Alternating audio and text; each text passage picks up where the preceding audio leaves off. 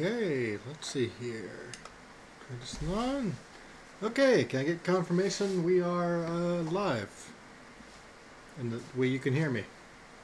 Sounds good, okay. Oh goodness, it's very weird. I have a stream up here and it's on, the delay is very odd looking. Okay. So today, we're going to be trying out FreeCAD. FreeCAD is a completely free open source software that's an alternative to Fusion 360, SolidWorks, what other softwares are in this category? In Autodesk Inventor, and just a lot of other parametric, semi-parametric modelers. It has a lot of functions that we're not going to mess with, that I'm not familiar with. I know it has robot control, and all kinds of odd, weird features that kind of were thrown in there. But we're going to be trying to use it as if it was an alternative to something like Fusion. So I thought what we'd start out with is a Maker coin. It's kind of a nice way to start out in any CAD software. I like messing with them. This is an example of my personal Maker coin design. So they tend to be simple. They tend to be somewhere between like this general design and shape thickness is very common. Mine is 12-sided. I believe the original Maker coin design is 10-sided. And it has my logo in the middle. But the origin of the Maker coin concept was the challenge coin. Now I don't have an actual challenge coin with me, but I do have a challenge coin was originally a military creation. The idea is it being kind of like not exactly a badge, but a token of respect given to someone by generally like an officer. However, it's been co-opted multiple times by different kinds of groups. So as an example, this is a challenge coin, an actual one issued by 99% Invisible. For anyone who pre-ordered their book, they got one of these. And so you can see the size of the Maker coin is comparable. Obviously, it's much thicker and little shorter or less round. But you can kind of get an idea of how this design, like these large metal coins, generally either enamel or painted, would have transitioned into these. I believe Maker's Muse, the YouTube channel Maker's Muse, was a major player in the popularity of the Maker coin design as it is. But it's now kind of become a little bit of a rite of passage in the Maker community, but also a introduction to CAD.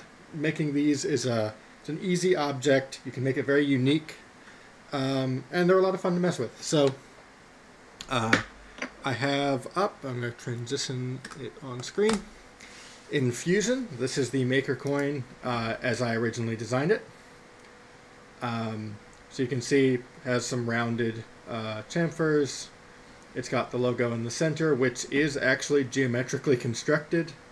If I hop into the sketch that, well, it's kind of hard to see because of the coloring, but it is actually constructed via geometry. It just so happens my logo is a completely geometric logo, so it happens to work out.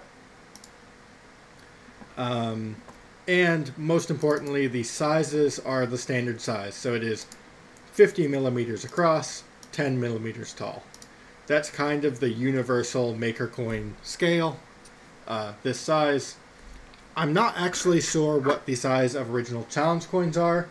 If I had to guess, I'm guessing they might be in an imperial measure, because they are ever so slightly larger than the Maker coin, which is a metric coin. So if I had to guess, it might be that, let's see, 50 would be, I guess, what, 2 inches across? Maybe? But, again, 3D printing community is metric, so the size of 50 by 10 tends to be the pretty universal agreed size. You can see this one has several other features involved in it. So as far as curves and features like that. And then that's rotated. And there are 12 cuts. and these are just a 15-degree circle that is cut around over and over. So I can actually go back through the timeline here. So you can see there's that original shape we start with, the kind of disc with the dip in the middle. Bottom is flat. Then transition into cutting out that little nick in the one edge, and copy that, in my case 12 times, the original is 10. And then add the logo, and then go through and do fancy things like chamfers. And what is unique to this coin, the one I create regularly, is on the internal side. If I bring up a section analysis here, you can see there's actually a little slot in the middle. And when I print these, I tend to put an NFC token, so basically a tag that can be read by a phone wirelessly, into that spot midway through printing, and allows me to do things like load my contact information or a website link into the coin without having anything physically visible on the surface. So kind of a fun extra thing you can do. Lots of maker coins have, and it's becoming more common now to have your maker coin have some kind of gimmick to make it a little interesting. So mine is NFC. I know lots of people who will have like semi-translucent areas, or parts of their coin will be able to move or rotate. So there's a lot of complexity, or it'll like snap together out of two pieces. There's a lot of interesting things you can do with these. This one is the original design. There is and I believe it is this one. There is another variant of it that I have printed before that actually does have the NFC and NFC logo on the back. Just to signify that, this requires a multicolor capable printer. So I'm not going to model this right now, also because FreeCAD has a limitation with bodies, in that it cannot just create bodies the same way the software can. So we may attempt this at a later point once I'm more familiar with FreeCAD, but at the moment creating a model like this would be pretty difficult in FreeCAD. So we're going to stick with the simple, just the one material design. So I think we can go ahead and get started over in FreeCAD. I've just created a new document. There's nothing in here. This is what it looks like. Unlike Fusion, there is like the background is not a rendered background. It's just a gradient. So you can see up in the top right corner, I am rotating here, and it's completely not visible that I'm rotating. Which is a little annoying because when you have nothing here, you can't see anything going on. But that's just how this starts. So, kind of like Fusion, where it has its toolbars, there are lots and lots of workspaces. But when we're designing, we're going to primarily use part design. And then when we're creating the sketches, we'll be moving into the sketcher workspace. But the part design workspace has an area. So first thing we have to do is create a body. And you can see now in our table, in our feature tree, we have a body here now. And there is an origin, which which is not visible at the moment. Anyway. So we have a body we can work with. This is one of the big differences. Fusion creates bodies based on features. FreeCAD does not. FreeCAD, you must create the body first, which means that no feature can ever create or get rid of a body, at least within the feature itself. So whereas in Fusion, if I could take an object and I could cut it in half and it would become two objects, here in FreeCAD, I'd have to create a new object or a duplicate of the object and then cut away half of each of those objects to create the same effect as cutting the object in half. Because an operation can't split an object in half, or at least that's my understanding so far. You can see we have some different operations here, but we need to create a sketch first. So I'm going to hit this button to open the new sketch, or the sketcher workspace. You can see our planes here. So this is the front, the XZ plane. There's the XY plane on the base, and then YZ is the right side. So I tend to start a maker coin on the XZ plane.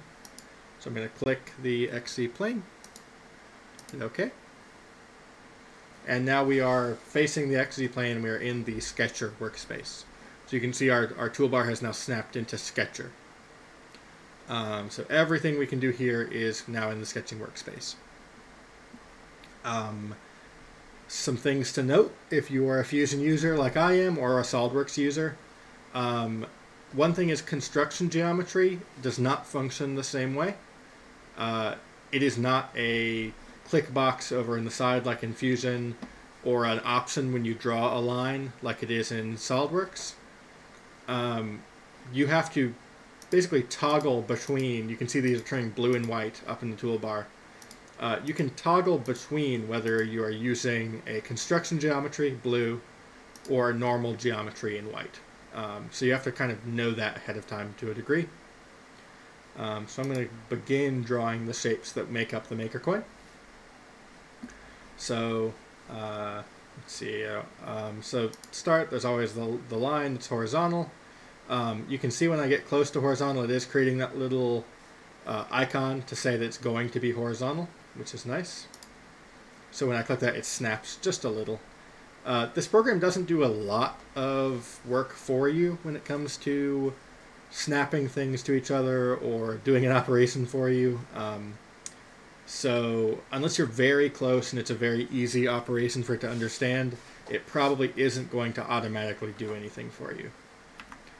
Or at least that's been my experience. So I'm not super familiar with this, so I'm kind of just going to toggle through stuff occasionally, make sure I'm remembering where the things I'm looking for are. Fillet, okay, yeah. So here we kind of have a choice. You can see in the Fusion area, so I'm working on this first sketch here.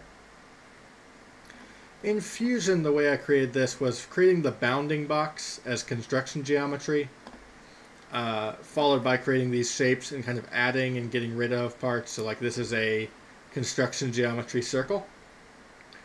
While I could in theory do this over in FreeCAD, I have a feeling that it won't be a particularly elegant way to do it for FreeCAD, given every bit of those features are a little more... it's difficult using this software after getting used to Fusion. I'd actually say that if I hadn't been using Fusion first, this software might be more difficult. And the reason I say that is because I know the features I'm looking for by having used that software before.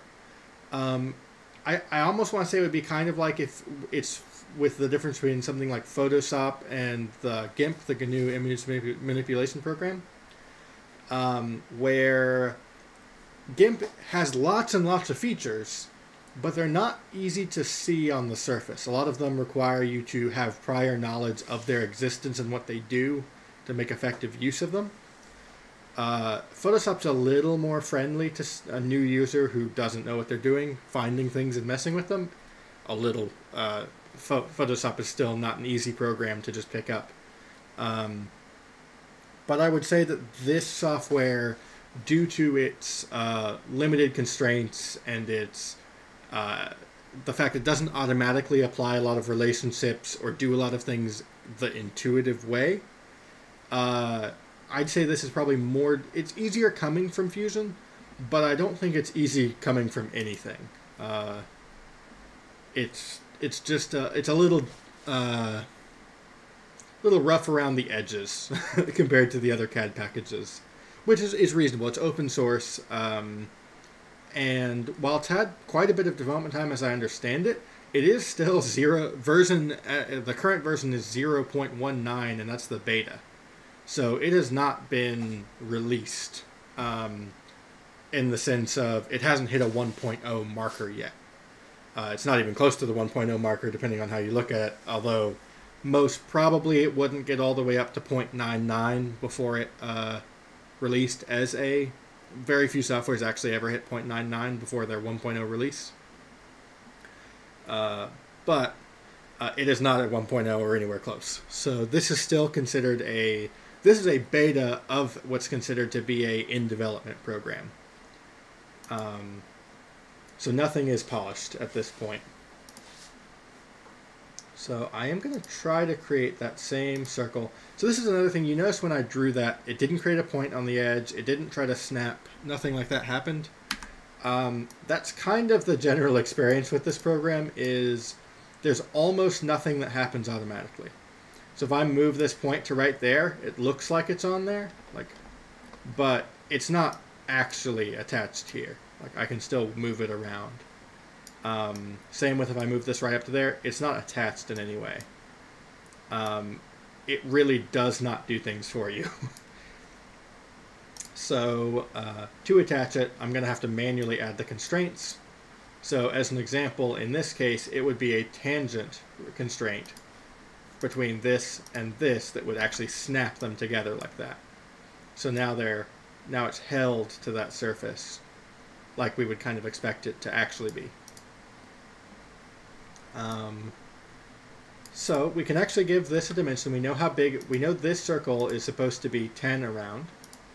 So I'm going to click that and use the dimension tool, which is, right, that's another thing. Dimensions are now, in this program, are split up between length, horizontal, vertical, and I think there may be, yeah, there's actually more in the toolbar that are kind of hidden. Let me see if I can make one of these toolbars. I don't think I need this one. So I'm going to scoot this one over to the end so we can get this whole toolbar here. So to actually constrain the circle, I need to create a dimension on the circle. You can see this is a radius dimension. If I canceled that, I believe there is a diameter. Yep, there's a diameter constraint. And so we know the diameter of this is 10 millimeters. So again, a little less friendly to a user. Fusion would have just had a single dimensioning tool, and by clicking a circle it would have assumed I was dimensioning by diameter. FreeCAD, you gotta tell it, which is fine. It's actually a little nice in some ways that it doesn't do anything for you, because it means it won't mess up something for you, but it also means it won't try to be preemptively helpful like Fusion will. So another thing, I do want to create a point on this circle, and I would like this point to be horizontally fixed compared to that point. So this is the outer boundary of the coin now. So I can dimension using the horizontal dimension from here to the very center. And we know that, given the coin is 50 wide, this would be half of that, so 25.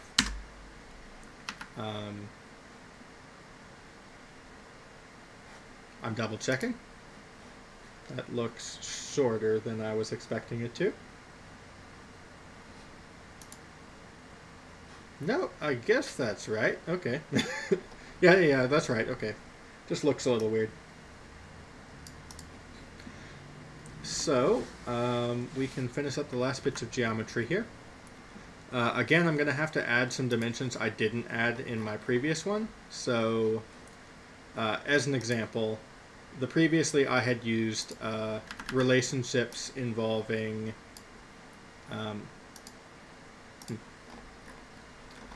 I'm not sure what this constraint is attached to.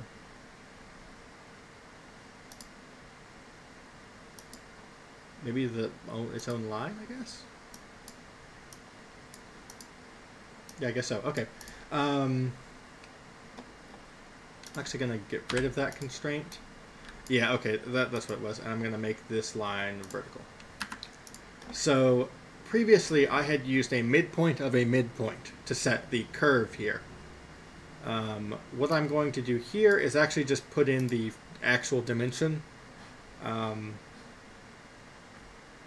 Technically it's not really different, but in this case this would have been 7.5 tall. And we're getting close here, so I need a arc that runs. We'll do here. So we have an arc that runs. This is kind of the coin's the nice little curve on the surface. So again, you can see it's not really snapping or moving. Even if I put these right on top of each other, they don't snap together. So I have to manually tell it that I want a coincident constraint from here to here, and I want a tangent from here to here, and in this case I also want an actual tangency relationship between this and this. So now you can see we're kind of getting that classic kind of stuck to the surface movement from this curve. And the last thing would be to make this, so I think we're going to have to use construction geometry here. I'm going to create a line that is a construction line just out to the side here. Again, it didn't snap, so I'm going to have to tell it that it's supposed to be a horizontal line. I'm going to give it a length even though it doesn't need one. It's not important how long it is, but we're going to give it a length. 5. And I'm going to set this and the curve tangent to each other, which should create that nice little dip curve that we had in the fusion model right here.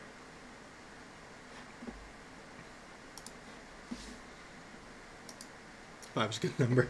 I mean, this could be, because I'm not actually using this as length, I'm just using it to define tangency. I mean, this could be 1, this could be anything. It's just 5 looks nice in this case. So we're almost there. We have 2 more things we have to do. We need to add the curve here and the little 30-degree mark here, which is actually optional. I put a little line segment here at 30 degrees to prevent the extreme overhang at the very bottom of the coin. Makes it a little better for 3D printing. So let's go ahead and add. So I'm going to add a non-geometry arc from here. You can actually see it is snapping at this point, and then I should be able to bring my curve over and put it about there.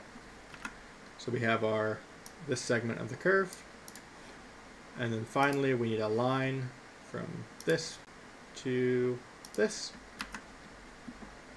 and then we just need to make sure our relationships are set. So we want to create tangency between this line and this curve. So now as we move this, it remains tangent.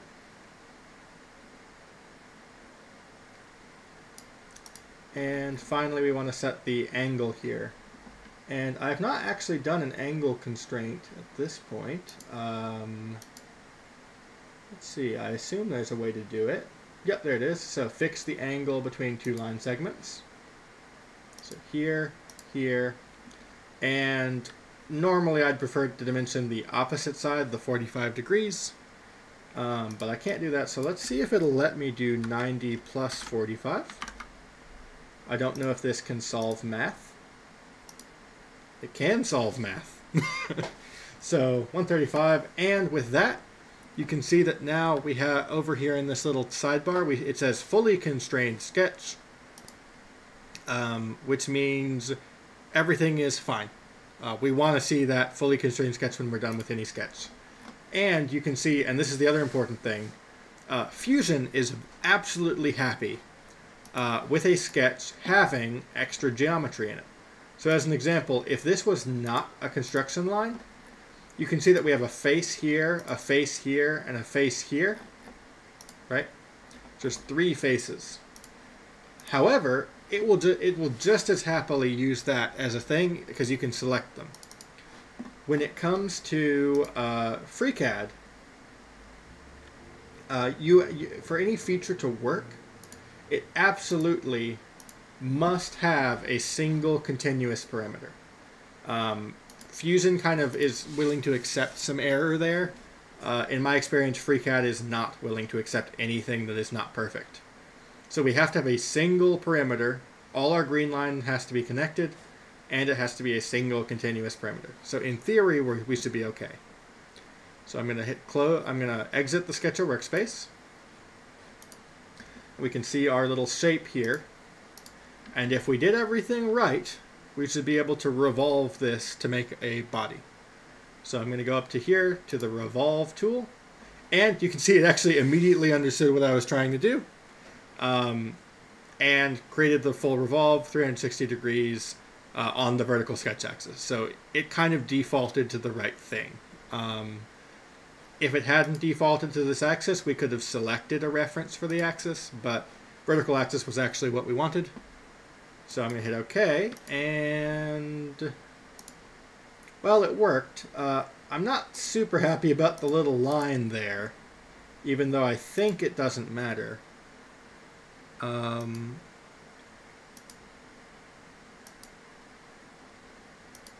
It's not from the sketch. Let me try edit. So if I go more than, okay, I can't go more than 360. So you can see it kind of like that. There's that pie slice effect, or Pac-Man effect, I guess. So I can go all the way up to 360, but it looks like it won't merge that into one shape.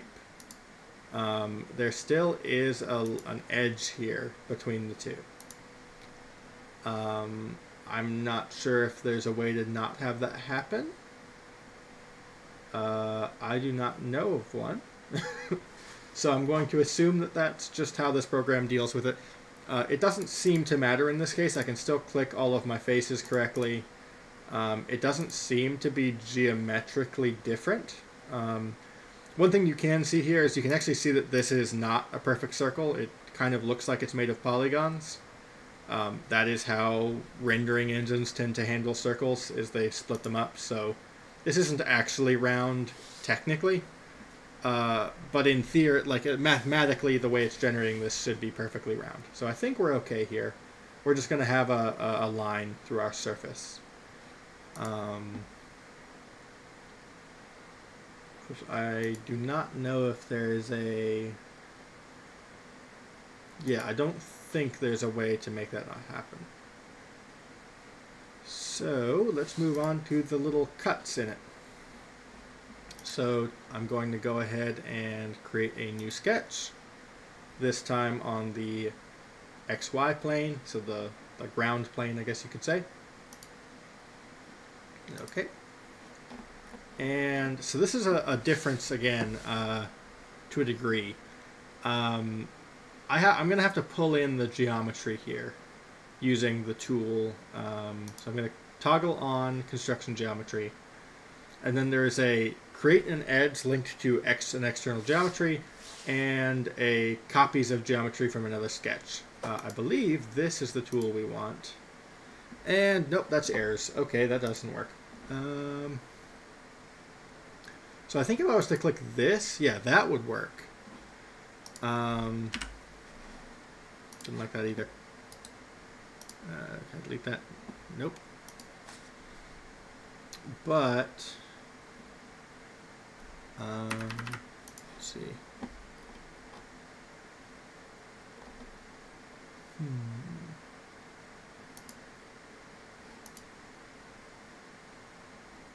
Not sure what it did there. Oh, there we go. So apparently sketches cannot you can actually not see through sketches in this program. That's another big difference, I guess, then. In Fusion, you would have been able to see your sketch through. So I guess I'm going to have to... I'm just checking if there's any way for me to grab this geometry or not. So I think, because this is technically a tangent that I'd need to grab on this object, I don't think there's a way for me to grab this, this geometry directly from the object.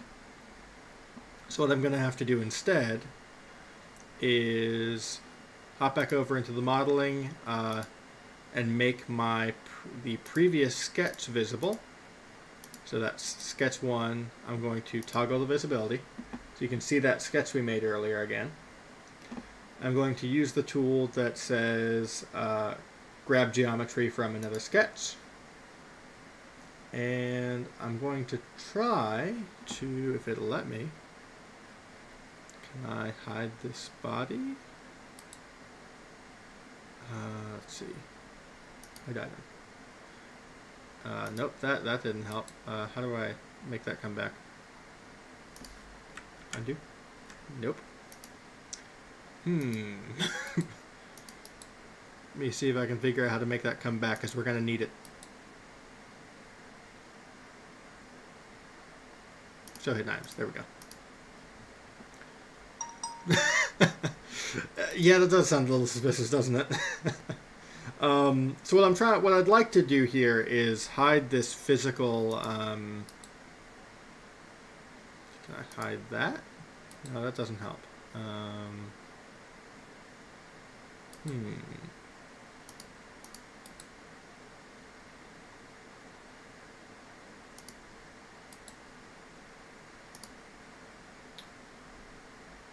So what I'd like to do is make this body not visible so that I can actually see only this sketching geometry. Because as we're editing this sketch, which still has that in it, I don't know how that got back. I would really like to just grab this piece of geometry right here. This little, remember we made a dot there. It would be a lot nicer if I could just grab that piece of geometry with this copy tool. But it doesn't seem like it's gonna let me. Yeah, it's seeming like it's not gonna let me grab that. So we're gonna have to do something I don't like doing. I'm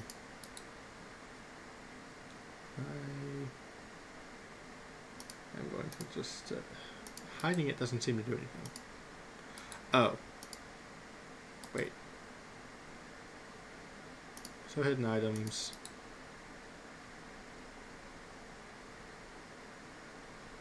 Oh, but now you're not hidden. Do that. Not hide item. Hide item. Do not hide. Don't show hidden. Okay. No, wait, that's not exactly what I want.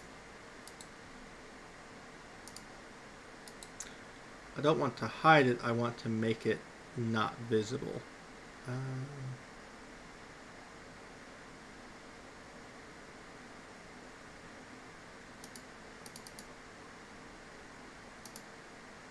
Which I'm not sure how to do.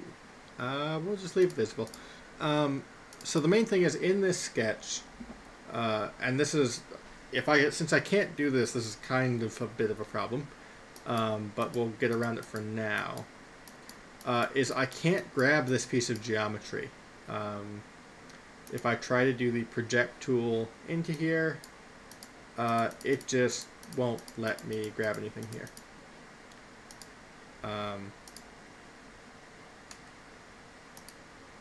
Yeah. So it looks like it only can grab geometry from a perpendicular sketch, which is kind of limiting. So we can still do this. We're going to just draw in that piece of geometry by hand. But that means that it won't change based on the size of this original dimension. I believe I could fix that with a parameter, but that's a little bit of a workaround. So I might have to look up if there is a way to get around that later. But we're going to go ahead and create a circle then. Construction geometry. And I'm going to try to move this circle around. I want to make sure I actually got it stuck where I want it. This is another thing that I have already run into multiple times that is a... okay, so it isn't attached where I want it. This is, I would consider, a major problem. There is no way to reliably grab a piece of geometry in this program. It's again free software in development. I'm sure that they're working on this. But if I put this point right up next to this other point, I can't get close and then I can demonstrate this in Fusion. If I was trying to grab this point and I just couldn't quite get close enough, I can hold down and it'll give me a list of things that are nearby so that I can grab exactly what I wanted. It's not always perfect, but it allows you to basically grab things that were a little harder to grab before. At the moment, I have not found a comparable method in this program. So I've actually found that drawing things far away from where you want them is better, and then using a geometric relationship to move and lock them in place. I'm also unable to select the origin right now, which is a little weird. I'm not sure why that's the case. Yeah, it won't let me select the origin. I guess I can do it via two restraints. That's very weird. So I'm going to do the coincident online. So here, that, here. Come on. Again, this is the whole thing of like I'm trying to click a tiny thing that is only kind of visible. Did that work? No, I missed. Come on.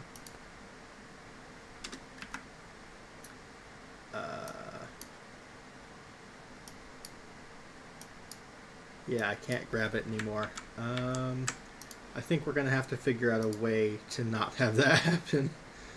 Let's see. There must be a way to not have this be selectable.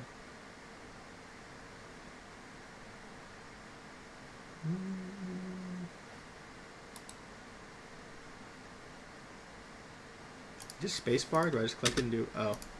Well, wish I knew that before. Okay, well, that's a little easier now. Looks like I can click it and hit spacebar and it vanishes. So let's try this again.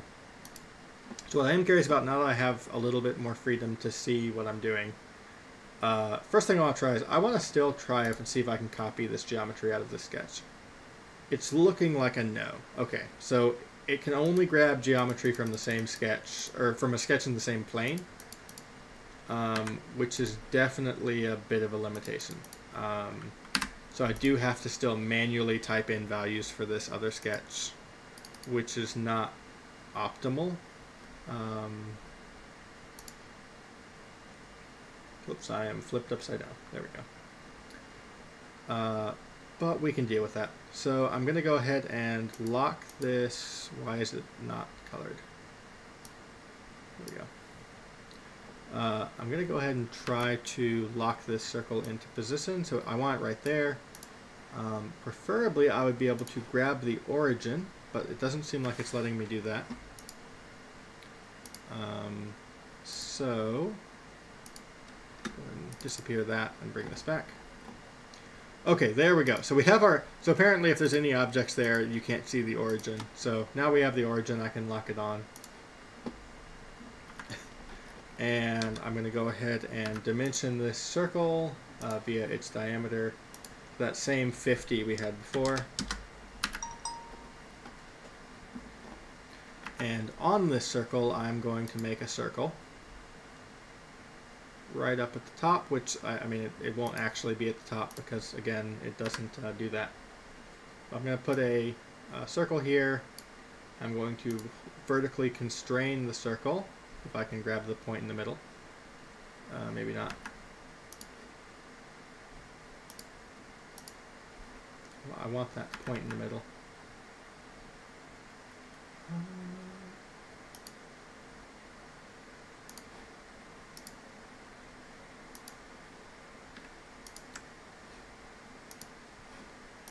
Okay, so that's interesting. Okay, so I actually can't constrain this vertically in that way. I have to use a construction line. So apparently the vertical constraint can only be applied to a line. So I have to make this line segment vertical and then constrain this point to this point because I can't constrain it.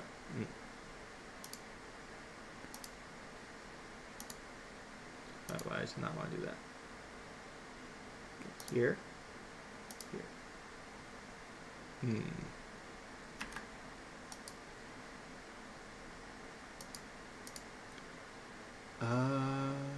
1, 2, 3, 4, 5, 6, 7.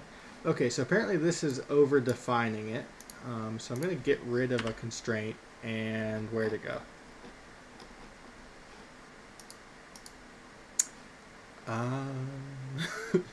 It looks like the circle has vanished into the ether. Yep. Okay. Don't know where that circle has gone. We'll just create a new one and hope that doesn't come back later and be a problem. So I'm going to try to create a circle there. There we go.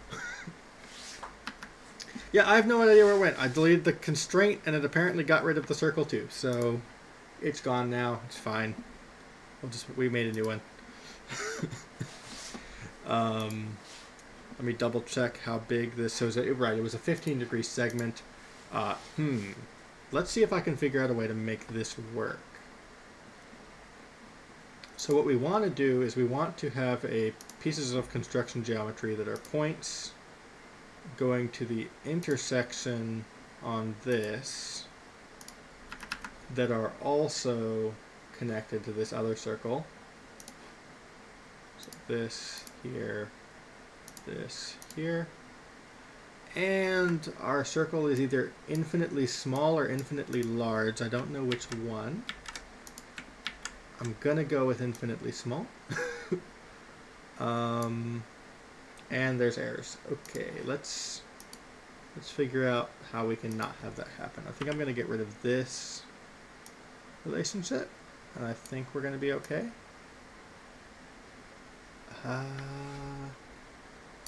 Yeah, this seems okay. I'm gonna do intersection of here and here. Okay, I think it's not going to explode. That's a good sign. And so we should now be able to dimension this to 15 degrees. Okay. Fully constrained. I think we're good. So I'm gonna go ahead and close that. We have our circle. I'm going to bring back the body we have. And what I'm hoping we can do is we can do a subtractive, so a hole.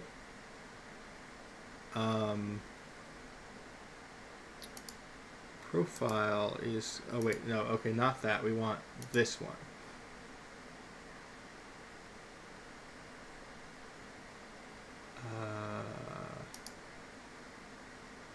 Through all. First. Hey, there we go. Okay, so we have a cut. Does kind of look like a donut, doesn't it? So we have a hole, or it calls it a pocket, but I mean a hole. What I'm wondering here is, can we now do a pattern? So normally this would be called a circular pattern. It calls it a polar pattern. We're going to do a polar pattern of the pocket. Are there more things I'm missing here? Let's see. So I could, yeah, of the pattern.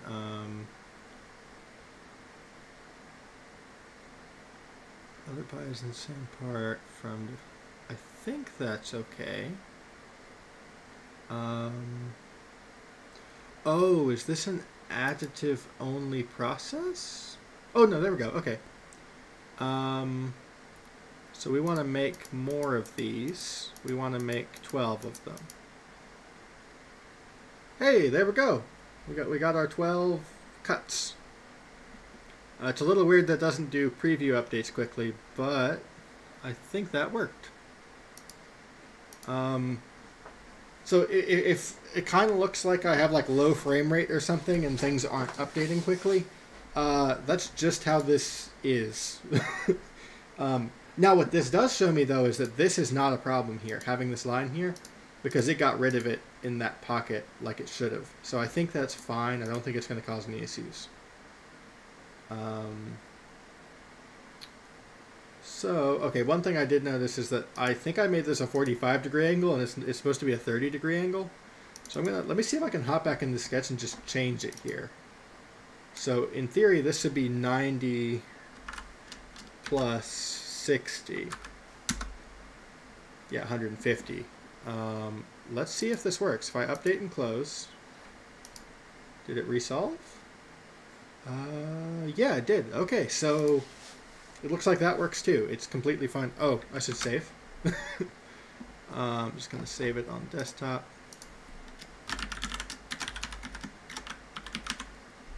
Best not to have this crash at this point. So we're getting there. That worked. What I am curious about now is, can I chamfer it and make it look fancy? Or sorry, fill it in this case. Select an edge, body, okay. What happens if I click this and do chamfer? Does it crash or... Oh! So that is a feature that Fusion does not have. But SolidWorks does. Oh, when you make the... when did you make the other coin? Two no dimensions, fairly well memorized. Oh goodness, how long ago did I make that coin design? 2 years? Maybe more? About 2 years, I think. It's an old design. and I've remade it many times as I've learned different softwares. I think I originally made it in either Inventor or SolidWorks, and then I moved it to Fusion, and then I've remade it in a few other softwares since then, and now FreeCAD as well. Creating the logo in the center is going to be a fun time, because the logo has a lot of geometric dimensions. But so what's interesting here to me is that it allowed me to do a face-based fillet. In Fusion, to do that fillet here, you can see I have to actually select all of the individual lines, like that. And then I can add the 1 millimeter radius to all of them to make them look nice. This is quite nice. I can actually just select the face in this program, and it'll happily do it for me that way. Instead of requiring the the longer term method of going around and selecting each individual curve I want to do it to. So I believe that's how SolidWorks also treats it. So it's not completely a unique feature, but that is very helpful. So yeah, so that is the generic coin shape. We've made that now. Not sure if that curve is quite right, but it's pretty close. Yeah, yeah. I mean, FreeCAD's had some weird things so far, but having that feature work is a pleasant surprise. So I do want to check. I'm trying to remember if I have my... I'm going to check it physically. Yeah, okay, so this is the correct direction for the coin. Given it's 12-sided, I have the bumps on the top, bottom, left, right, instead of having the, I don't know, spikes or teeth on those. It's so this is the correct way. I have the little pockets up, left, down, right. So I guess we can try to make the logo. So first thing I want to do here to make this is I don't want this to be... I want to make it on the top if I can.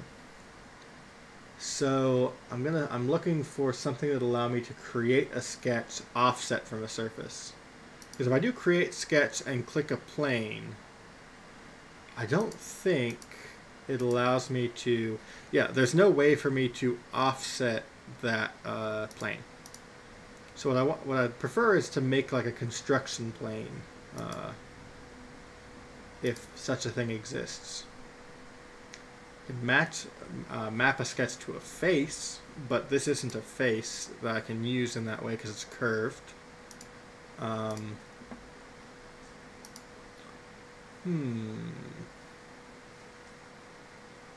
Datum plane. Oh, datum plane.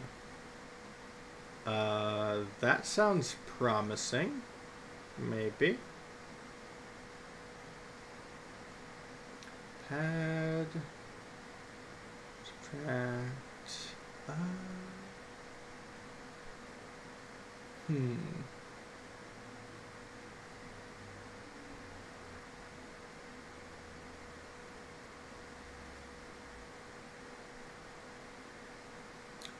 Yeah, so I'm guessing I have to do it. Yeah, there we go. Okay, so I can create a datum plane like this, and if I set this to the x, I think it would be the xy plane. XY? No.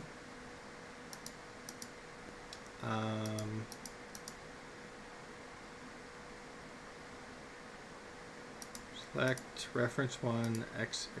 No.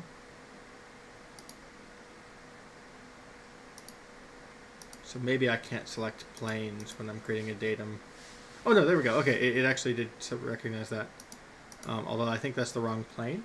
I think I want x. I want this to be xy. Yeah, xy. No, okay, it was xz. I'm not used to this particular layout. Select xz. Okay. So I have that plane selected. What I would like to do is just move it up, which would be in the Z direction, I think, in this program. Yeah. So I can just move this up to -10. Okay. Okay, yeah, there we go. So now we have a datum plane. So instead of calling it reference geometry, it calls it a datum plane, but I'm assuming it's the exact same thing. So what I should be able to do is create a sketch on the datum plane. It's upside down. Let me figure out if I can flip this plane upside down, because it would be nice if this was upside down. Edit datum. Flip. Ah, okay, so now I can do 10, and I think it'll be okay. So now if I create a sketch on this surface, yeah, now I'm on top instead of being on the bottom, which is what I want. So we have our surface here. Now we have to make that logo, which is going to be a lot of things. Now, something that's different here is, I believe... Okay, let's do a test here. I need to figure this out. So if I draw two circles, make sure they're normal geometry. If I draw two circles, and... I don't know, let's give it a wonky smiley face. Like...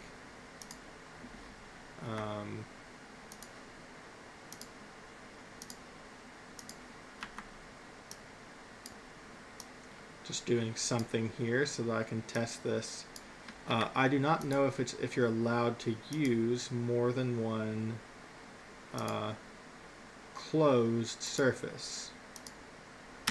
So if I do this and close this out, so I have this. Can I extrude it is what I'm curious about. So can I do this and do negative, nope, okay, reversed. Oh, I can, okay. So there we go, we've made our, not the maker coin we were going to, but we have made a coin with a very wonky face. Let's see, does your coin flip well? Yes, but I don't know if it's technically a fair coin.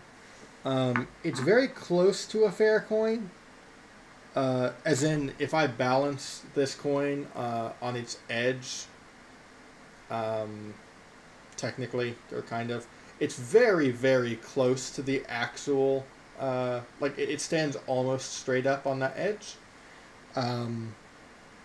So it's at least weighted very close to the center. But just like anything that's 3D printed, it's kind of hard to guarantee it's a perfectly fair thing, given there's three-dimensional geometry on one side and internal three-dimensional geometry on the other side. And you can do fun things with that. So like, I'll transition so you can see this a little closer. You can see that the back side of this one actually has the infill exposed, so you can see the hexagons on the inside with the logo on the front. So there's all kinds of things you can do messing around with them. I think I have somewhere the infill goes all the way through as well. But it's close enough where I wouldn't call it a weighted coin or like a it wouldn't be an unfair coin for a coin flip, but I also wouldn't consider it to be like I wouldn't use it for anything terribly important. Uh, I have used it before as a coin flip coin for like I think we at a robotics camp we did that. Um, but oh okay, so I'm gonna close that. I'm going to undo the pad feature we made. I'm going to go back into that sketch. Okay, so that is something I wanted to find out. Looks like it's fine.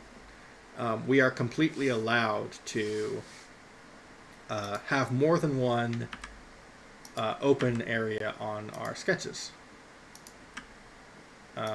It's angry at me, but it's fine. It'll stop being angry in a second. Okay. So back to where we were. So trying to create this logo. I believe it is 15 on its length and 1 on its. Is it 1 or 1 diagonal? So the geometry is set up in relationships, and I can bring this up in this sketch here to show.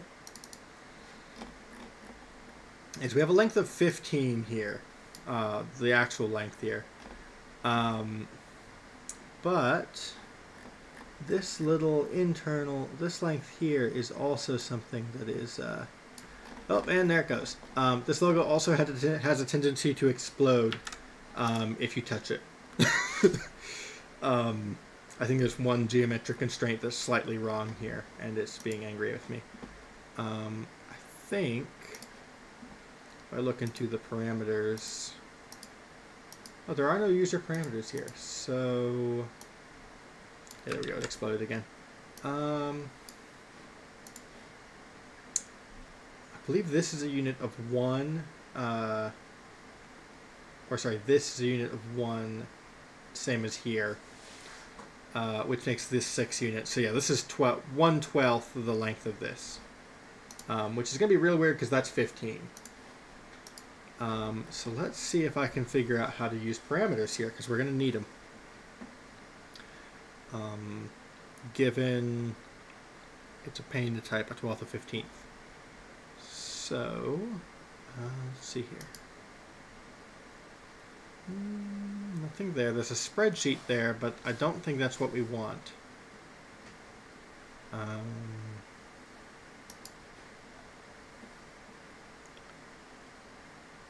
Joke here. Wait, about what? I think I've forgotten what I just said. Oh, exploding. Yes. Yeah. I mean, I'm literally wearing a Keep Talking and Nobody Explodes t-shirt right now. I end up coming back to it a lot, apparently. It just seems to be something that pops back up again and again. Let's see.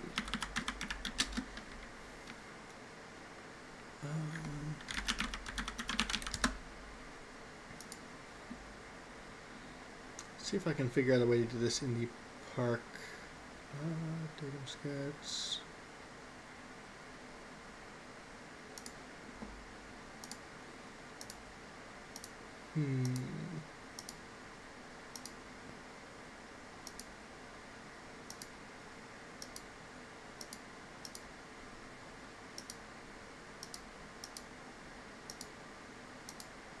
Well, we could just manually do it this time around. And actually, I'm going to take a short break here, just for a few minutes.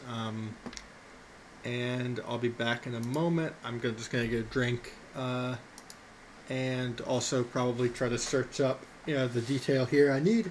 And I'll be back in around probably about 5 minutes. So see you in a bit, just a moment.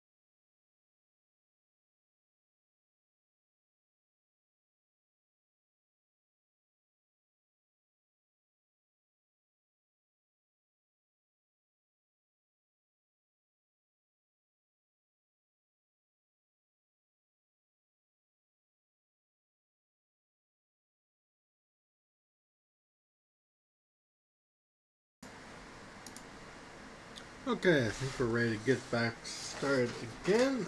Can I get confirmation videos back and audio's back?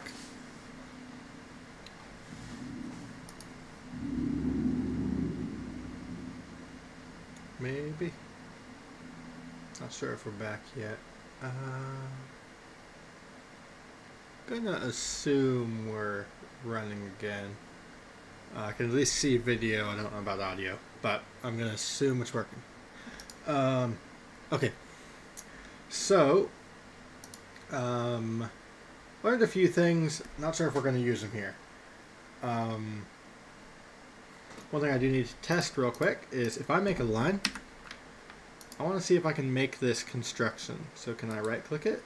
Turn it into construction. Can I click this and do it? Ah, there we go. Okay, so I can convert something to construction geometry by clicking it and then clicking this button. That's good to know. So,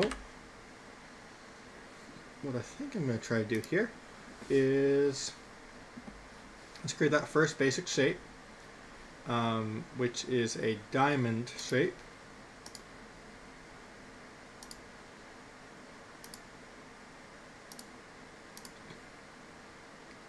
Like so. Preferably not that wonky looking, but I think I'm going to have to do this via a line here. I do that and then set this as horizontal like that. There we go. And then this still isn't centered, which I can do that in a few ways. I'm going to do it by setting these two equal to each other. May have been a mistake. Let's actually do that by... I guess we can do it by equals, but I'm going to have to set all four equal. In theory, this should make it... There we go. So now we have a that shape. We can kind of squish it. I know the angle here, so I'm going to go ahead and set one of them. So, because it is all at 30 degree or 60 degree angles. I'm going to go ahead and set the internal angle here. Which is upside down for some reason, but we'll set that to 60. So we have our one of the shapes. What I am curious about is if I can expand this shape or not.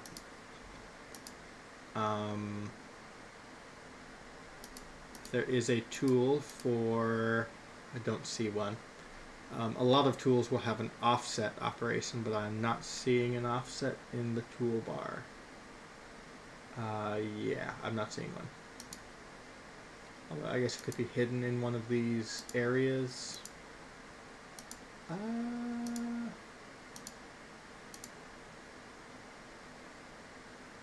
Yeah, no. Okay, I don't see one, so we're just going to draw another one. I'm going to draw it inside of this one, a little smaller.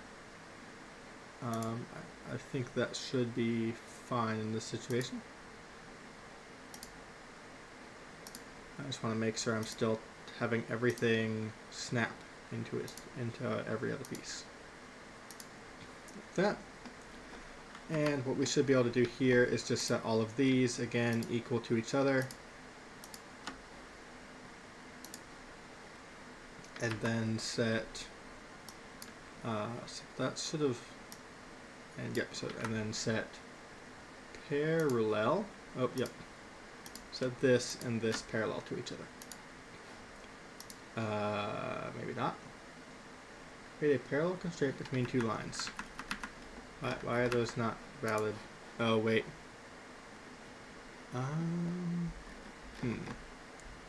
This one? This one. Parallel. There we go. Okay. Last thing is this should be half the size of this. So I haven't tried this, but in theory we can actually do things like that. So if I do a length dimension of this, because we know this is 15, I should be able to name this, and we're going to call this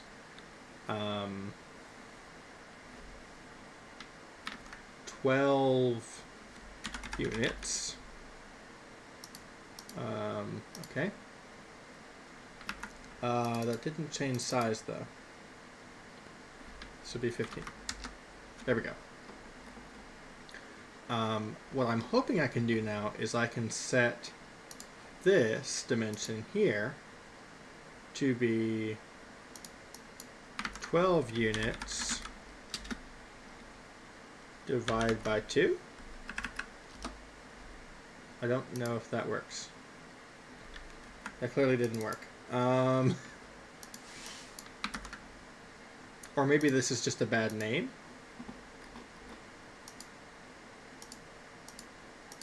Well, now that's interesting. So this constraint has the name. Let's call this main length. So what I think might be happening here is, yeah, I don't think this is actually remembering. This is a formula editor. That's fine. What I'm curious about, so it might be something more like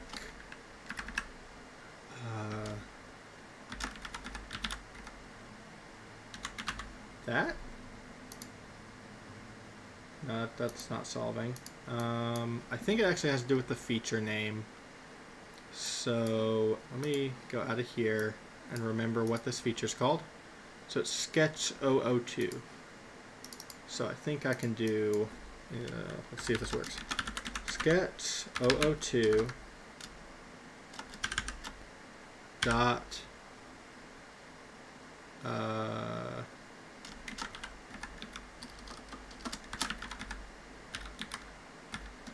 main length? No, it didn't work either.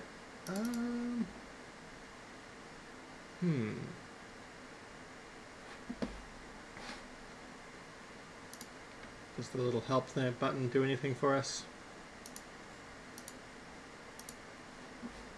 Does not seem to. Give me just a moment. I'm going to look up what the actual way to do this is.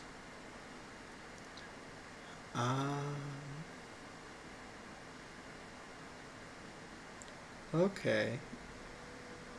So I was actually pretty close then. It would be Sketch 002 dot constraints, and then this would be constraint. It would have been constraint 24.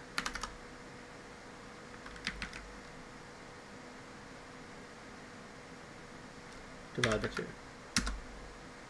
No, that didn't work. I might just have to manually type in these numbers. It would be cool if I could make it all update fancy. But yeah, okay, I'm just going to start typing numbers. Oh no. It seems my camera has run out of battery somehow. We'll see if I can get it back, but otherwise we'll just keep going without it. I use an old Android phone as a camera, and it sometimes just decides to die. It has a battery life of about half an hour at full charge at the moment. It's very old. So we'll just type this in manually. We'll just do 15 divided by 2. There we go. And last thing we need to do is I need to make a line with construction from here to the center point.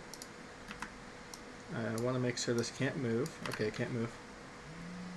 And this should have a dimension of 15 divided by 12. There we go. So that's 1/3, roughly, of the logo. Although there are also those vertical lines that we're going to have to add. So, I'm going to save here, just to make sure.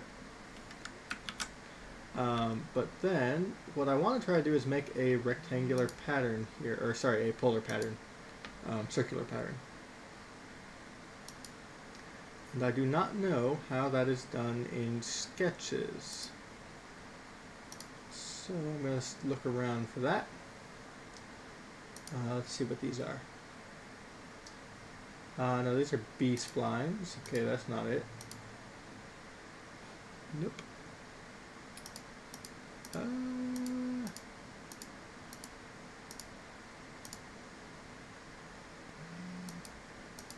may be that there isn't a feature for that.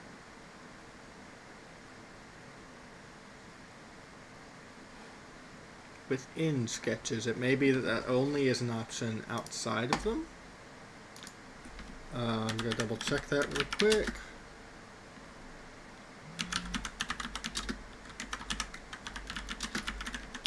It wouldn't be unheard of for that to be the case. Okay, yeah, there is no radial sketch. So what I'm going to do instead is we'll do this in two parts then. So I'll create this shape, which is fully constrained. Random question, but what program let you change the color settings? I bet red and green is difficult to read if you're colorblind. Yes, that is a very good point. In fact, I'd actually be curious how bad this would look on a colorblind viewer. I can actually bring one of those up, and because I'm actually legitimately curious now. Let's find out how bad it is. In theory, I can wirelessly share.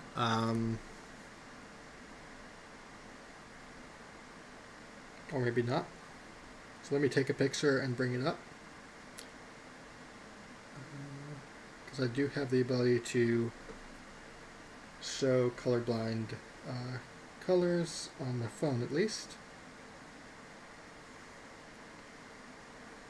And yeah, it's entirely impossible to tell the difference between them. It looks like that is true for... oh no, okay, so in this context, it is actually okay. The green is so bright compared to the red that they are distinctly recognizable. So I guess in this case it might be okay.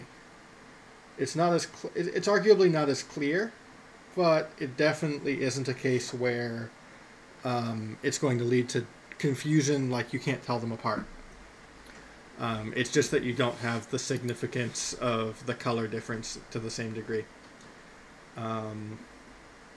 So I guess in this case it's probably would be considered fine. I wonder if I can get into a perspective. No, okay. Yeah, so the red is always significantly darker than the green. So that's okay-ish. Okay, we're going to have to do this a little bit of the hard way. So I'm going to close that sketch, and I'm going to go ahead and do the extrude. I'm also just going to hide that datum plane. So based on this sketch, I'm going to do a pad.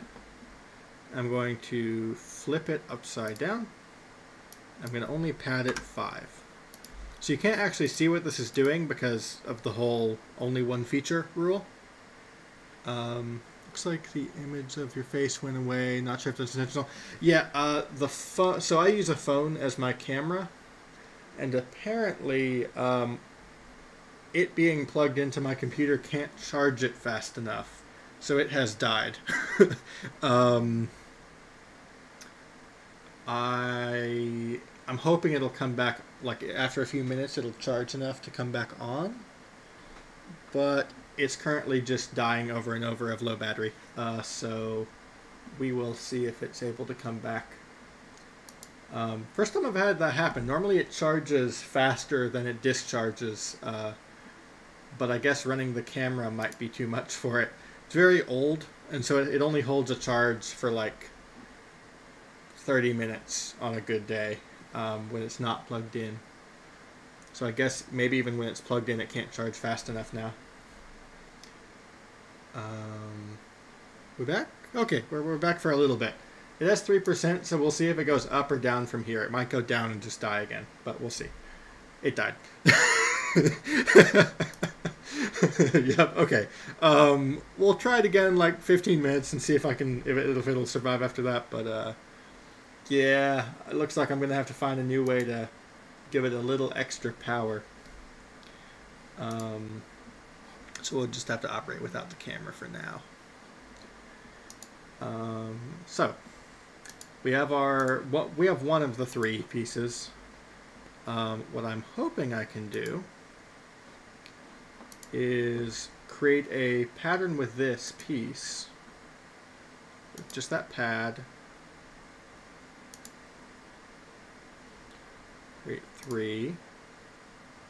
So we have our like 3 pieces, but it's missing the lines here if I'm going to make my logo.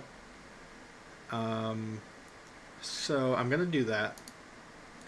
And then I'm going to try to create sketches just here and just draw in that last line as a way to kind of get it back. It's not very efficient, but it should work.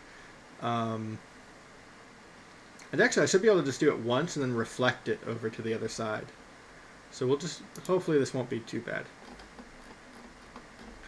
So we're gonna, let's actually try that whole bringing so like right now, if I draw a line here, it won't connect. So I wonder if, because this is on this surface, and I don't remember, I think I clicked this one, I might actually be able to use the part to geometry. Hey, this actually is selecting something. Oh, wait, it always selects something. Okay, let's make sure we have construction geometry turned on. And then let's see if it, nope, okay, that causes errors. Maybe this and then just touching the edges. Ah, there we go. So I can at least bring in these edges, if nothing else. So that's helpful. Oh, they're not, I'm not sure if they're marked as construction though. It doesn't actually seem like it matters. So, let's see if I can draw in this last bit. So the vertical lines aren't going to be that hard. I can go ahead and just draw the vertical lines in here. And it's actually going to snap that vertical for me, which is nice of it. So that's fine. The problem is we need to set the width here. And again, unlike Fusion, this doesn't have a midpoint as an optional constraint. Or if it does, I have yet to find the existence of it. I do want to make sure that's, let me just make sure this is all connected. Ah, there we go, it's not. So that's the wrong constraint for that. We want this constraint between here and, come on. This, that. There we go. By the way, if you're hearing repeated buzzing sounds, I'm not sure if they're as loud on mic as they are here. That is the phone that is the camera trying to turn on and failing, and trying to turn on and failing over and over and over again. Sorry about that. Maybe I can, I'm just going to hold the power button and force it to turn off properly. And yeah, that's kind of a problem. I'll have to figure that out because it was completely charged when we started the stream. So that means it is charging, or it's losing power faster than it's able to gain it when it's recording, which is a bad sign for the health of this phone. It's not even that old. It's kind of sad when phones die, when they still are good. Everything except the battery on it is still good. But okay, so what I'm going to do here is I'm going to cheat a little bit. I'm going to create a construction line, and I'm going to create one from here to here. If it'll let me. I'll create one from here to here. That. And so now these are all bound to each other. And so what I should be able to do at this point is select this one, and this one, and set them all equal to each other. Like that. And there we go, fully constrained. So now we have that middle piece. So I'm going to close that. I'm going to do that same operation I did before. I'm going to do a pad. And I'm going to switch the direction of it. And I'm going to make it 5. It is a little annoying that you can't actually see what you're doing while you create one of these features. But I guess that's just kind of the limitation of this software. It also did not... It's leaving a line there, which is interesting. Because I don't think this line actually means anything. Like, there's no... I'd assume, at least, there's no face here. Yeah, you see... So, if this line was real, like there was a gap there, even if it was like microscopic, if I click this surface, I would expect it to also select the other one because they'd be the same face. So it's clearly there is a face here. It's just added a line, very much like this line here. This line doesn't mean anything. Same with this little spot there. There's no hole. It's just that it has added a line there. So I guess we can do that. And now we should, I haven't used this, but in theory, I think we can reflect this. So if I do mirror that pad, and then mirror it across this plane. Yeah, there we go. We got our other side. Okay. So I think we've, I mean, it took an hour and a half, which is a whole lot longer than usual, but it looks like it has, we've been able to recreate it in FreeCAD. Which is cool, because that means that this is now in a software that's entirely open source. Now what I am curious about here is, can I export this for how a 3D printer would use it? Or can I render it? Because both of those are cool things to do. So there's a whole lot of workspaces here. I see one of them is called ray tracing. That sounds promising if I want to make something look fancy. So I'm going to go into that.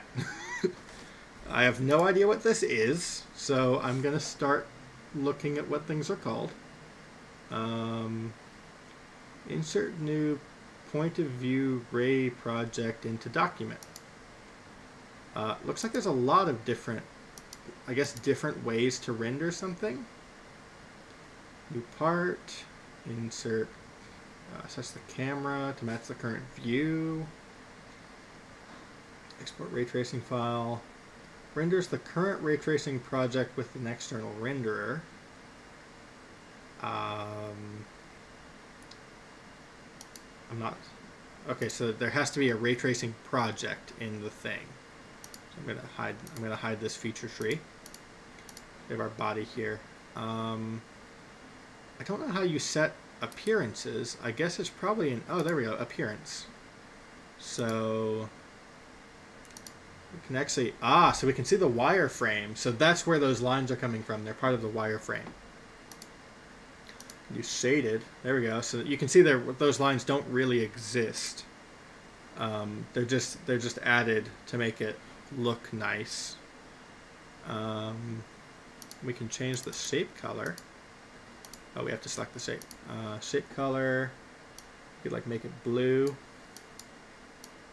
or red. We'll go with red. Make it like a pink. Actually, we're gonna do that. Might as well make it purple. I like purple. Like somewhere around there. Looks nice. I can bring back those lines, flat lines. Also looks like it will let us select materials. So we have we can do emerald. It's kind of shiny, I guess.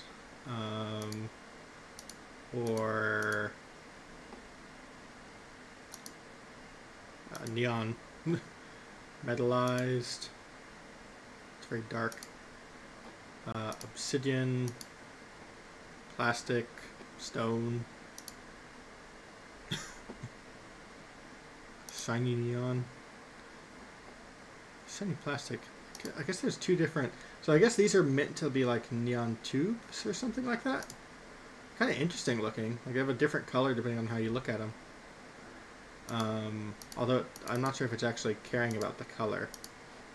If I change the, oh, it does kind of change the color. That's cool. So if I set this to like in the purple range,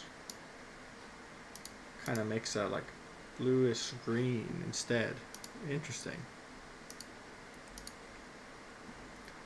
So I wonder if this affects the, so if I create a new ray tracing in the document, you're not the perspective for thus resulting in POV image different than expected, you want to continue? Yes. So if I have a POV project, I'm going to move the camera to maybe like right here. I'm going to click this button that says, where is it? sets the POV camera to match current view. So that seems promising. It just exports a POV file.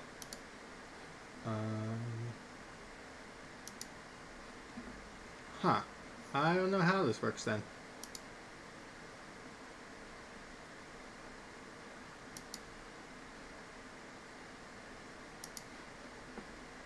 So there's a POV project, but I don't know how you actually hit render on it. Looks like it just has basically a camera location in it.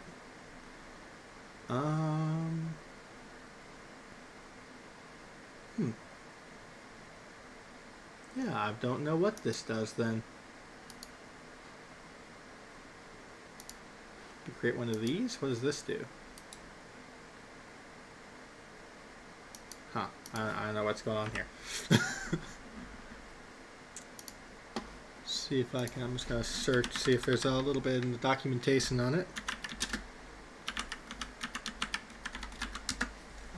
The documentation for FreeCAD is kind of hit and miss from what in my experience so far with it.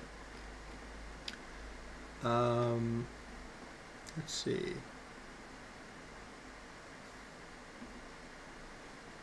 Okay, so if there is no rendering engine installed, it doesn't do anything. So I'll have to look into that and I guess get a rendering engine later on. Because right now it can export them, but it will not do anything. So I guess we'll have to not render right now. What we might be able to do though is at least export it. So I'm a little curious about this. Can I just export as a mesh as is? Let's see here.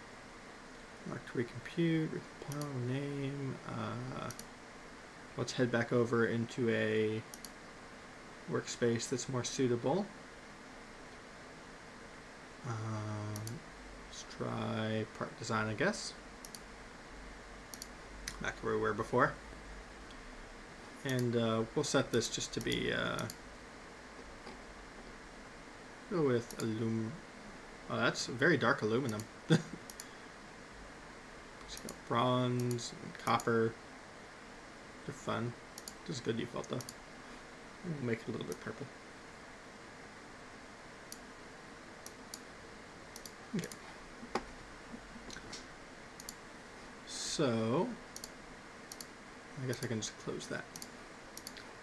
So we have our body here, the object. I'm curious about is how we would go about exporting this if we wanted to 3D print from it.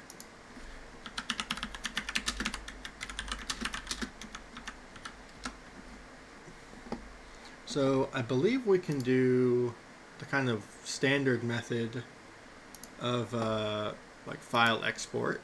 So if we do file export, please select the first object you want. Okay. We have to select the object and then do file export. Go to desktop. So it looks like we can export meshes here. So if I do STL mesh, we'll call it test point.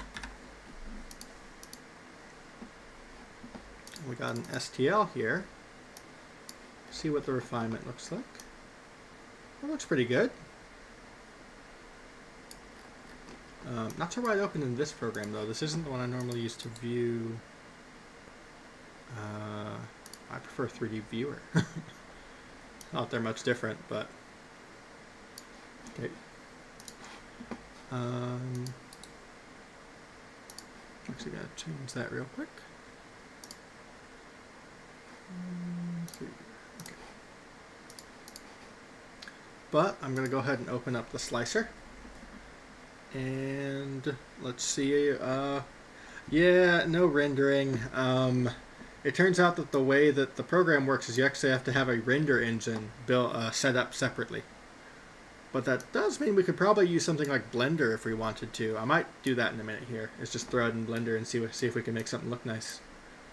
But looks like, yeah, looks like this is If we slice this, yep, looks like it's the same thing as what we'd want. Let me change the setting to something a little better. And so yeah, that looks like about what we'd expect. I mean, that's obviously a little weird. So what I am curious about now is if I go grab the original one, the one I made a long time ago, is it any different? So grab it.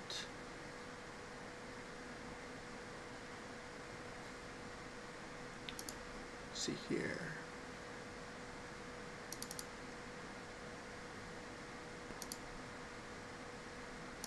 I believe this is the original.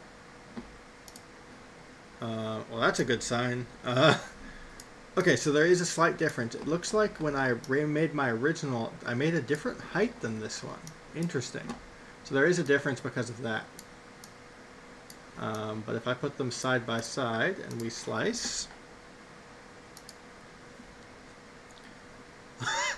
Oh, that little bear holding the coin. So yeah, for anyone who's not familiar, my printer is a Prusa Bear printer. It's a mod made by Greg Sean. And so I have my printer bed have a little bear on it, just for the fun of it.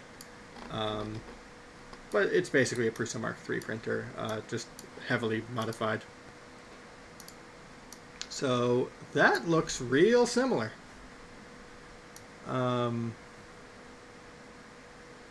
Oh, I know why it's that way. Okay. Yeah, so this is... Yeah, I think we basically recreated it faithfully. So I think we succeeded. So let me see if I have Blender. I do have Blender. I am not a Blender person. There are other streams that you'll see on this channel. Or channel, is that the right word for what? A Twitch? I guess it is a Twitch channel. I think that's the right word. Who know Blender far better than I. I am a newbie at Blender. But that's not going to stop me from attempting to render it in Blender. Because we have like 15 minutes left and not really enough time to start something new, but definitely enough time to mess with something. So I'm going to try to make this work. I think I can open this and then go desktop and that. And import. Oh goodness, this is gigantic. Scale. Just gonna scale. Nope, that's gonna squish it. I want to scale all three. How do I universally scale? There we go. We got our coin there, and I think that's enough where we could render it technically. Wish I'd set up Eevee ahead of time. But if we go over to rendering, and I don't remember how you hit the button to make it go.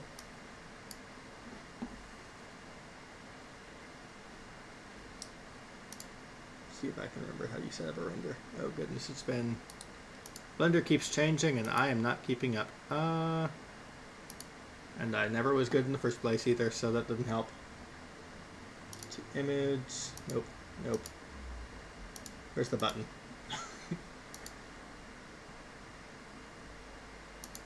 Using Eevee, that's fine. I guess we use cycles.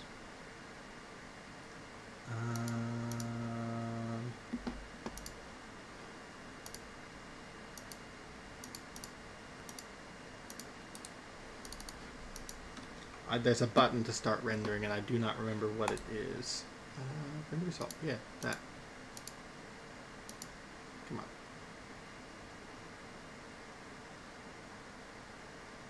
Open image.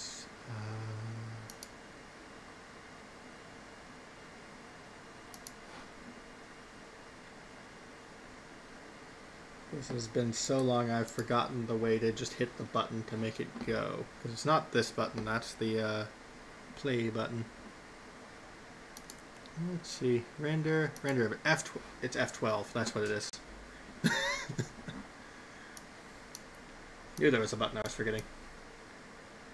We got our fancy Just a white one. But, okay, we can make it a little bigger in the screen then. Let's hop back over into layout. Make this a little bigger. Maybe like that. There's a button to view from the camera's perspective, but I do not remember again what it is, so we're just gonna hop back over to render, hit F12 again. Let's see what happens. That looks good. So let's give it some fun looking appearance then. Which I think is... I can't remember if there's any if I have any appearances built in or not. Shade smooth. Oh, that looks weird. What happens if I do that and then hit render? Does it affect cycles? F12.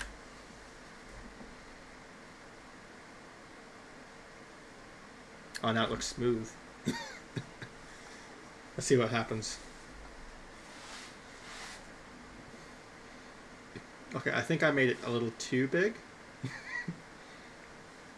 Or I need to like lower it a little bit into the ground so it doesn't stick off the end. That kind of works. I just wouldn't want we don't want these to be rendered smooth. We want those to be rendered hard.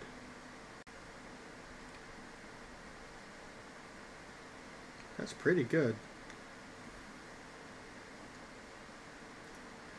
Oh, I guess this might be an opportunity. Yeah, we have a few minutes. Let's mess with this. So there's a feature that was added to Prusa Slicer that I haven't messed a lot with, but supposedly we can actually export the sliced one, like after it's been made into little paths like this, and render it. So let's try that. So in theory, I think I can do export. And then, yeah, toolpath says OBJ. And I'm just going to put that on my desktop. And then I can open that in Blender. Get rid of the original cube. And do File, Import, OBJ. That one. Import. And we'll see if we crash it.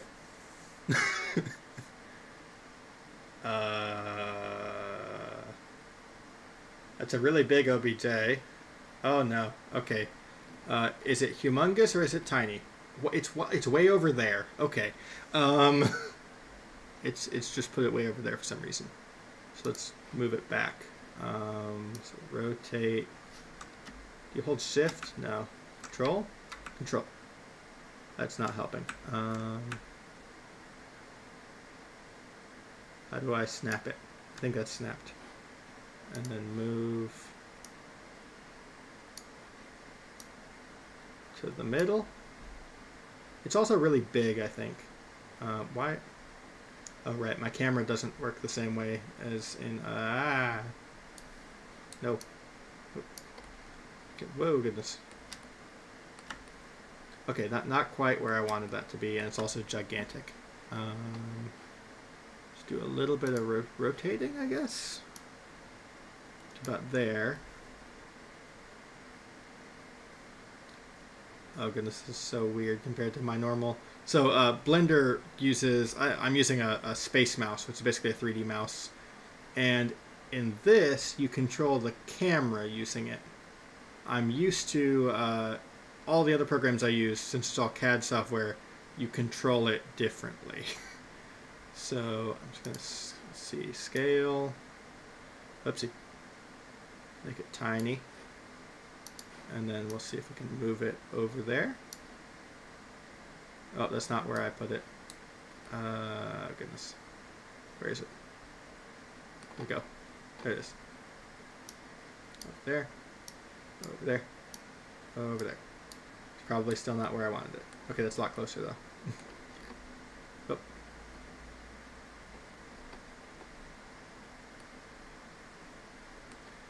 I think I'm kind of like in a weird perspective. Okay, so right there, and then right here, and then right here. I think it's in the right spot now. Or it's very close. Let's hit F12 and see what happens. Oh, yes. Just get a single. So what it's doing now is we are rendering the paths, like in a photorealistic way. What I am a little curious about is right now we're using cycles. Eevee is the new render engine that's supposedly really fast. So I'm gonna try hitting Eevee and see what happens. So if I hit F12 with Eevee, oh wow, that was real fast. It's not quite as fancy looking, but so let me move the camera a little bit so we can see the whole thing. I'm actually just going to move the camera back. I think it's going to be a little easier than. Let's see, are we closer? Rendering F12. Okay, now I need to move it up. So, camera up a bit. Render. Okay, little right and a little little left and a little down. This is why I need to learn this program better. Little bit left and a little bit down. F12. Okay, so it's right. It's pretty much centered. So now I want to try this with the fancy render, the ray tracing engine, the Cycles workbench. And this is probably going to be what's going to happen for like the last few minutes of the stream, is we'll just wait on this to render. Because it's going to take... I have a pretty decent computer, but it's still going to take it a while. So it'll just steadily be revealed as the computer manages to get through it. But yeah, I personally love this feature. I know they added it just kind of because they could, because they thought it would be fun. But also, being able to photorealistically render the like theoretical perfect print is a really neat idea. Oh, we can zoom in now. Cool. It's not really that high quality though. You can see like the little breaks where the printer would start and stop each line, which is neat. And obviously, a normal printer wouldn't actually print all of these to be different colors. That kind of would be weird.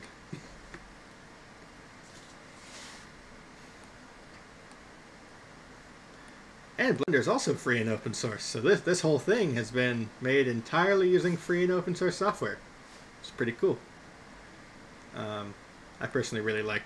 I love the idea of open source and try to contribute as much as I can. Sadly, a lot of like fancy engineering software isn't really open source and isn't gonna be. So seeing FreeCAD, Blender is probably one of the most impressive open source projects I've ever seen. I mean, it's amazing.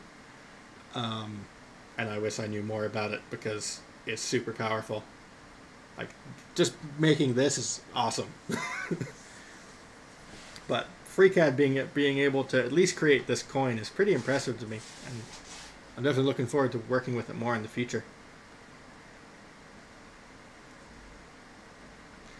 Hopefully I can have a camera back soon. Let's see, what are we at battery-wise? Do we have any battery? Oh, it's turning on. We're getting there. I think it's gonna like almost, yeah, it's about to instantly fill up that area. Oh, there it goes. Okay. So I don't know if this is using my GPU or my CPU. I'm assuming it's actually using the CPU, which is probably why it's not all that fast. Because I think that's what Cycles does.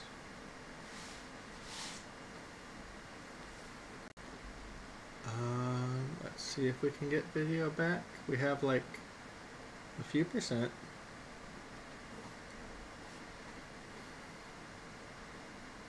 Hey, we got video for the last few minutes here. Are we done? It finished. So there we go. We have created a really fun looking image of our coin as it would be printed, all using open source software. That is fun looking. I really wish you could like zoom in, but it just gets grainy. Maybe if I ever figure out how to use Eevee properly, I'll be able to make like this kind of thing almost instantly. That looks real cool. So we got about 5-ish more minutes. By the looks of it, maybe about 10. Any questions or anything we wanna revisit real quick?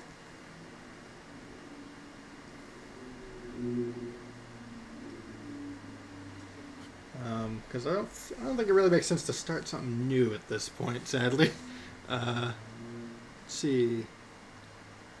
How would you make the slot using FreeCAD?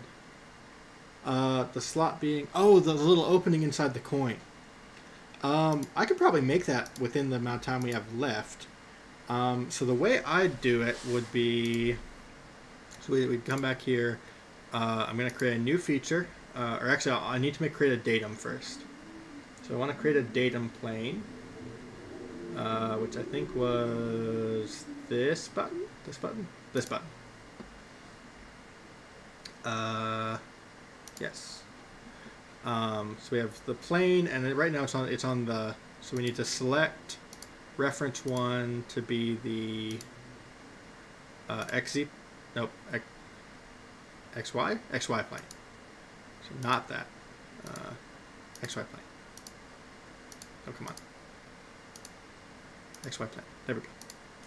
And then we want to move it up a little bit. So flip, and then Z direction. Yeah, I guess flip again. So it's like right in the middle of the coin, right? So 5 millimeters in. Create that surface there. And then create a sketch on this surface. And create a circle for... oh, right, I need to hide the thing. Which we now know how to do. We just click it and hit spacebar. Very good to know. I'm going to do that and then re-enter the sketch. I'm going to create a circle, which will be the little slot for the tag. And this needs to be... So 50 is the whole coin. This slot is normally half of the size, so 25. And that's all we need. So it's fully constrained. So I can.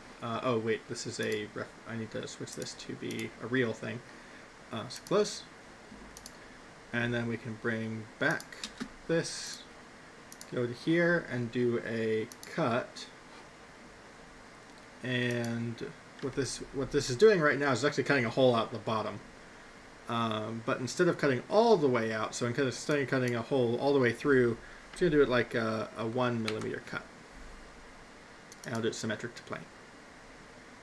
So it's invisible, but it's making a cut in there. So now there's a cut inside of the actual... I think we can show that by...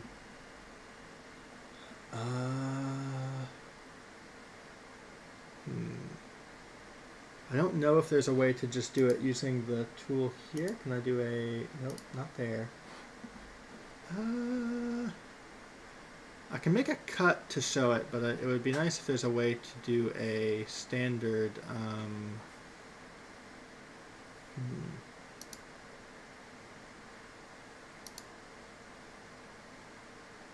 Oh, I guess we can do it by showing it as a wireframe.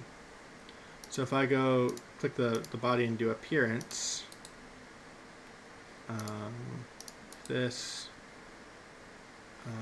appearance, then we can set this as a wireframe. You can see in there, there's that hole we made right there. I don't know if there's a way to... So I guess if I do shaded and I turn the transparency down,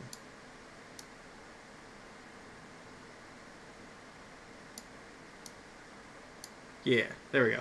So you can see that slot in the middle there through the like weird glowy version. So yeah, that's how I make the slot.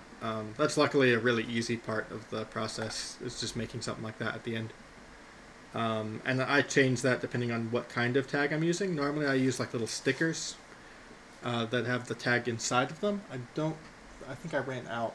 I made a batch of these a little while ago. But they come in all kinds of shapes and sizes. Whoopsie. Oh, it's now invisible. Okay, let me set the appearance back to something that's visible. There we go. Yeah. But yeah, so there we go. I think we made some good progress. So we created a coin entirely in FreeCAD. All geometrically constructed and dimensions. So this is all accurate to the actual size and shape of the coin we have. And then we messed around in Blender and created an awesome looking rendered version of the sliced version from Prusa Slicer. And Prusa Slicer and Blender obviously are also open source software. So all this whole ecosystem is open source. And yeah, I'm definitely going to have to mess with this a bit more. I like the way this looks, and I think that this might be a fun way to mess around and create some cool looking kind of artistic renders of 3D prints soon.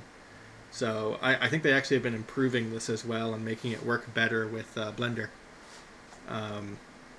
Maybe one day it'll be built in. That'll be cool. Same with FreeCAD. It would be kind of cool if it had like the Blender renderer built in at some point. Yeah, Blender render. But okay, I think this is an alright place to call it for tonight. We'll be in a minute or two early, but I think that's okay. Any final questions or anything? Or I think we'll be calling for tonight in just a minute. So let's see.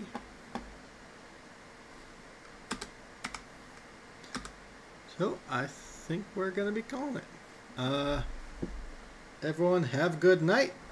Keep making stuff. I mean, we'll do our best to support you too. But yeah, just go mess around with something.